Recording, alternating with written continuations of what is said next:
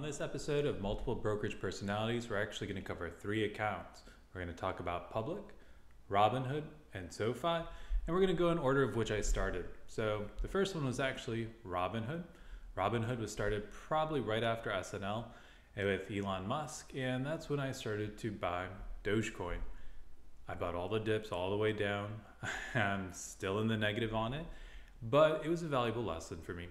Robinhood was the account that I chose to start because my office manager was the one that was using Robinhood, was buying Doge on there, and kept telling me about it. He kept telling me, oh, Doge is going up, Doge is going up. Kept hearing about it in the news. Elon Musk was getting on SNL talking about the Doge. And so eventually I gave in. I decided I was going to start learning about cryptocurrency. And the more I read the Reddit on Doge, I kind of liked it. It was like do only good every day. And that aspect of it kind of resonated with me. I then got on Twitter and got into the Doge Twitter, and it was a little creepy and weird, and so I kind of soon cooled off on Doge. But I had this Robinhood account. That's where I was starting to trade on Bitcoin, Ethereum, and Doge. I'd gotten Litecoin and some of the other smaller ones, but pretty much sold off of that and just stayed to the big 3 for me were Bitcoin, Ethereum, and Doge, and that's where I keep my Robinhood money. I don't add to it anymore. I kind of capped myself out at around, I think it was $10,000, but it was essentially a place where I could buy cryptocurrency, kind of like a stock market. So I knew I couldn't withdraw it, okay? Having a wallet wasn't important to me when I first started. I wanted a place that I could get my tax forms from. And so that's why I started Robinhood. I didn't really use it as an individual brokerage account like other people do. So to buy stocks, to do options trading, to do aftermarket or before market, I didn't use any of those functions. I know there are other applications like Webull that probably do the same thing, and that's some of the knocks that people have on Public over Robinhood or some of these other individual brokerage accounts. But for me personally, the way I use Robinhood is just simply for cryptocurrency and cryptocurrency alone, except for a small exception, the pre-IPO. The minute the pre-IPO started happening and I started to see FIGS was the first one that I saw listed, that's where I started to realize, you know what, maybe I can use this Robinhood for individual stock investments. So for me personally, whenever I try to do IPOs after the fact, I always get burnt. So I don't really like to invest in IPOs. I still do it every now and again with small amounts just for fun.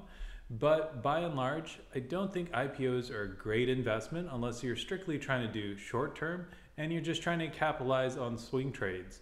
And that might be better just done from a Roth account, in my personal opinion, to minimize the capital gains. But if you're wanting to do swing trading, IPOs could be a possibility for you. Problem is, I just did it with Warby Parker and it just got nailed. And so honestly, I don't really like IPOs. It's more for fun for me. But for Robinhood, having access to the pre-IPO is actually very, I think, intriguing to me. I'd never invested in a pre-IPO before. I think there are other things like Equity Zen where you can just go ahead and kind of get access to this a little bit more readily. But for me, I was doing Robinhood. I tried FIGS. I tried Duolingo. Both I did not hit on. Finally, when Robinhood had its IPO, I actually hit on them. And so I'd put, I think, like $500 into it. I ended up making a 50% return. Granted, you all remember its first day where it went minus 8-9%. And I figured, you know what? I just invested money that I was okay with losing. So I just wrote it out. It popped off to about 50% and I went and sold it. And that was well within the 30-day rule. And so Robinhood ended up kind of putting me in timeout. I think it was for 60 days so that I no longer could purchase pre-IPO shares through them. And that's actually kind of what led me to my next account. My next account was SoFi. The SoFi was essentially something that was referred to me.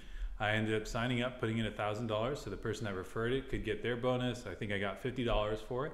And I started investing on there to just go ahead, check it out, have another account that I could get access to pre-IPO. And realistically, the only reason I use SoFi now is just to hold the cryptocurrency that I ended up buying there.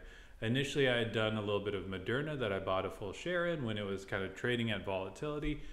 But when the crypto market had that big 20% drop, I ended up just liquidating that and dumped everything into half and half Bitcoin and Ethereum, and it's doing well. I think I'm up 25% on that account just because of cryptocurrency. But when I kept trying to look for the pre-IPO, I'm not sure if I'm doing it wrong, but I can't find anything on there for pre-IPO. Maybe they just haven't had something that they're bringing to pre-IPO and that's why I don't have access to it. But I'm pretty sure I signed up for the wait list or whatever kind of button I needed to click. But if you guys have any more information on that, please drop me a comment, tell me how to use it, because pre-IPO is something I'm more than happy to invest in. It's just the post-IPO, when they launch it and then that run up on the price goes huge, it becomes very difficult to buy it at a price that's actually worthwhile for holding in the long term. And it also becomes something where you get nervous. So if it has a big run up, it's likely due to hedge funds or institutional money kind of buying it up, trying to day trade. They are moving that price up and then they leave you holding the bag. And so that's why I kind of shy away from IPOs. But that's SoFi for me. It's not really much that I do. I used to just try to log in to get the points so that I could have that daily login streak and get those extra points and then just invest that in cryptocurrency. I've gotten lazy, and so I stopped using it for the most part. And the third and final account that I want to talk to you about is Public. I think I started somewhere in between SoFi and Robinhood, but Public for me has been probably my favorite individual brokerage account to invest with. And it's not even for the tangible things like pre-market or aftermarket or options trading, because you can't do those on Public. It's not for the fact that it has great research or analytics, because Fidelity hands down is better. Also, Fidelity has IRA accounts, which Public doesn't have.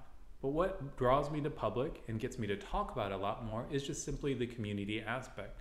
For me, my Public account, honestly, is just a hodgepodge.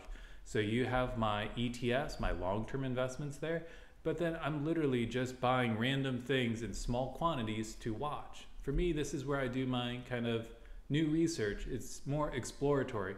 So from buying Manchester United randomly because I saw it on the search page, to buying smaller stocks that I'd never heard of, like Astra, Matterport, Origin Materials. These are ones that I never would have come across in Fidelity. And so that was kind of the nice aspect of having Public.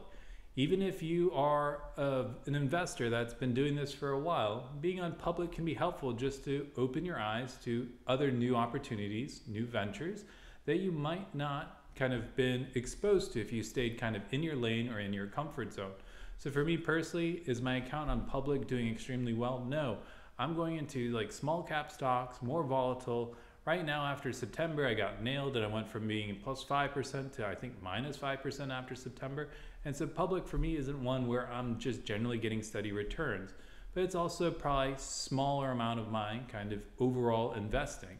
It generally is within that 10% of my money that is within kind of swing trading, speculative trading, just more fun stuff. And so for me, I'm using this to kind of learn from other retail investors. I'm using it to learn about new sectors such as e-betting or esports, other things like space. And so these are just very interesting sectors that I think are going to have futures in the market later on, like marijuana.